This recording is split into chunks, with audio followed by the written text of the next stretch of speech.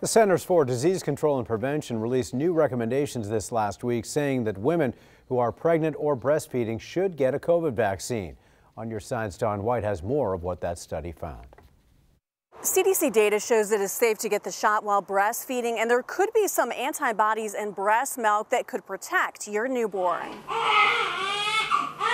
This pregnancy is way different than my first. Caitlin Aiello Barnes was initially hesitant to get the COVID-19 vaccine. I was hearing of the placenta developing clots, babies miscarrying, not getting enough adequate blood flow. She got the shot after talking with her doctor. I think the biggest message is to make the decision for yourself. Nobody can tell you what to do or what not to do, but be educated about it. A new CDC study looked at 2,500 pregnant women who got the Pfizer or Moderna vaccine before 20 weeks in their pregnancy. Women who are pregnant, their immune system is a bit weakened during that pregnancy time, so can have a really poor outcome if they do catch the COVID-19 infection. So it's so much more important that women who are pregnant to get vaccinated. It found the vaccine did not increase the risk for miscarriage. The CDC reports about 13% of women who got the vaccine miscarried, and miscarriage normally happens in 11 to 16% of pregnancies. Antibodies made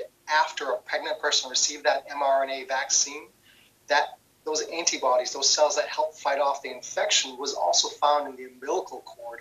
And what this means is during pregnancy and right afterwards, this may protect the baby against COVID-19. Dr. Reza says this is also important because babies as young as 2 to 3 weeks have tested positive for COVID-19. On the South Bank, Don White, First Coast News, on your side. And a COVID